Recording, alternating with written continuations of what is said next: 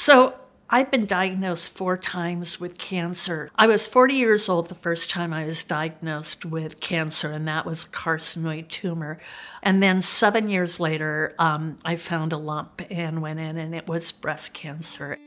It didn't require anything other than a lumpectomy.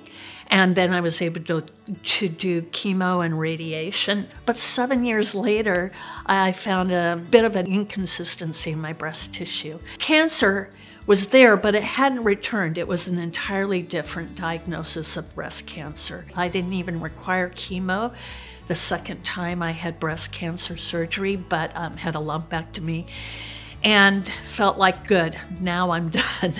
And then 7 years later, through a needle biopsy, they diagnosed that I had breast cancer.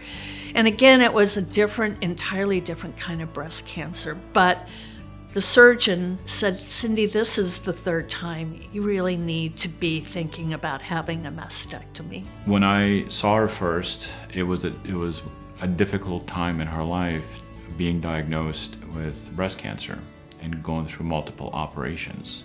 Cindy had a history of radiation to the chest, and as a result, the risk of implant reconstruction was high for complications. And as a result, we performed deflab breast reconstruction, which involves microsurgery.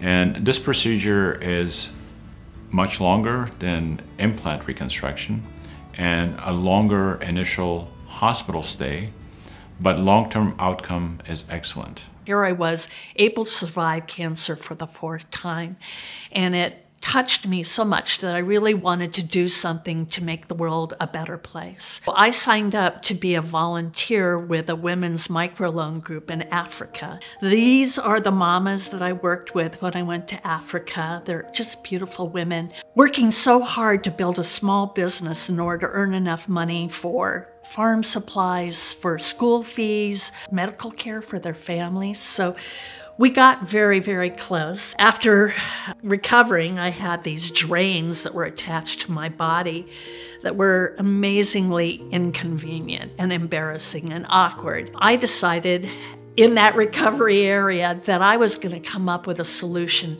that would help other people. And so I thought if I could create something that was made out of mesh that would allow the patient to actually wear it when they go into the shower, and it would hold it underneath a shirt or a top so no one would even know that you had them. I still had this wonderful memory of the women in Africa. They live at the base of Kilimanjaro, and the locals call Kilimanjaro Kili. And so I thought I'd like to honor them by naming this pouch the Kili Drain Carrier. They said, we'd love to make something out of our fabrics that will cheer up the patient, that will make the patient feel beautiful. And so we went out and chose these beautiful fabrics and came back and made it into these awesome aprons that can be used for a variety of reasons. Our patients really liked the product, and they felt it really helped them in many ways. She proceeded with mass producing it and getting a patent on it, which she continues to send to patients for free sometimes when they can't afford it. It's a wonderful, rich sisterhood of women who have breast cancer, and almost all of them are willing to help others come through this experience. Turn around and be there for others. I was actually healed by helping others, and I think others will feel that too.